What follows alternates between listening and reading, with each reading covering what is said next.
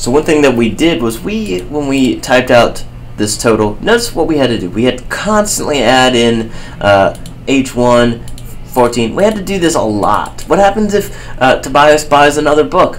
Well, crap, I gotta do all that. I gotta insert another row. I gotta add it to this. I gotta do all this stuff again. Very annoying. Very annoying. So what else can we do?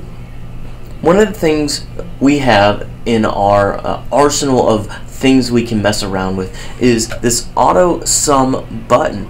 You can kind of, even as we mouse over it, it does exactly that. Automatically add it up. It will add everything above us. Excel's actually really good at sort of understanding where in relation. Notice what happened. I click on that. It sort of already got add this number, this number, this number, this number, this number, and this one. All of these numbers. Pretty nice.